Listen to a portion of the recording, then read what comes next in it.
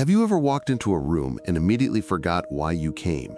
You think it's you, but it's actually your brain betraying you. This strange moment has a name in psychology, the doorway effect, and it happens to every human, even the smartest people on the planet. Your brain is built for survival, not perfection.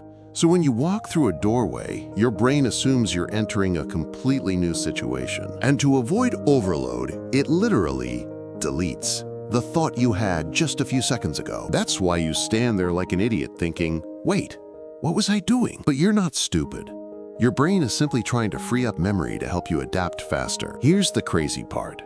Experiments show that even walking through an imaginary doorway in VR makes you forget. So it's not the room, not the walls. It's the transition your brain reacts to. In philosophy, they say, the mind resets when the environment resets.